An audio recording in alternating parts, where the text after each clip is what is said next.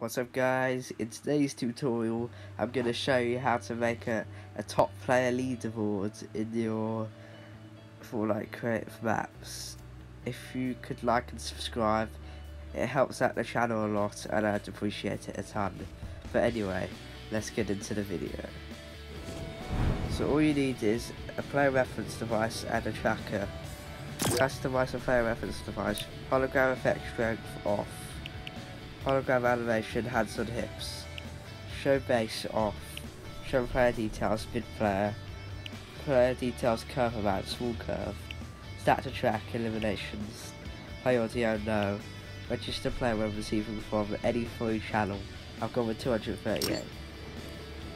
And the tracker, target value 1, when targets reach do nothing, show on hard to know, and then that same channel you did on the player reference device.